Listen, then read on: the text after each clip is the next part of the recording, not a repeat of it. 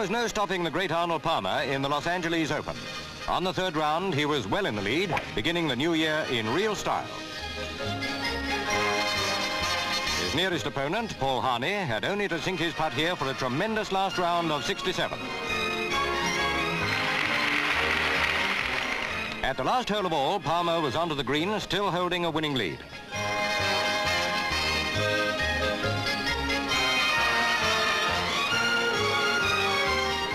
With the iron nerves of a champion, he took a 25-foot putt.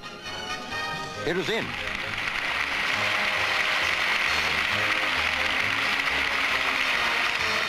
So Palmer had the first big tournament of 1966 in the bag and a cheque for $11,000.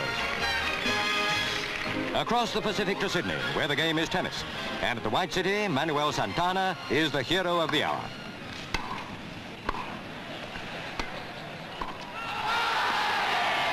The Spanish champion is at the very top of his form, and when it's all over, there was enthusiasm without parallel in the history of tennis. No holding the big Spanish contingent. They spontaneously broke into a traditional Catalonian dance.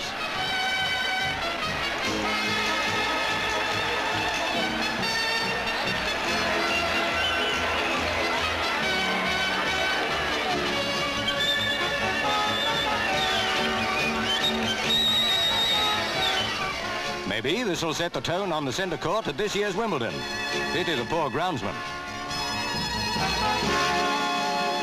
Indoors now for the San Francisco track meet. One of the high spots, the 60-yard hurdles.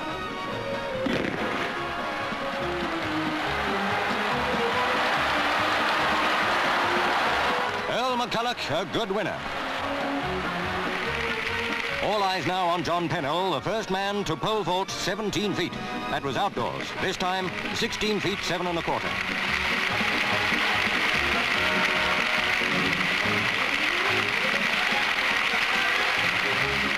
Pennell now tried for 16 feet 9, hoping to set the world indoor record. No luck that time, but his fans are sure he'll make it before long.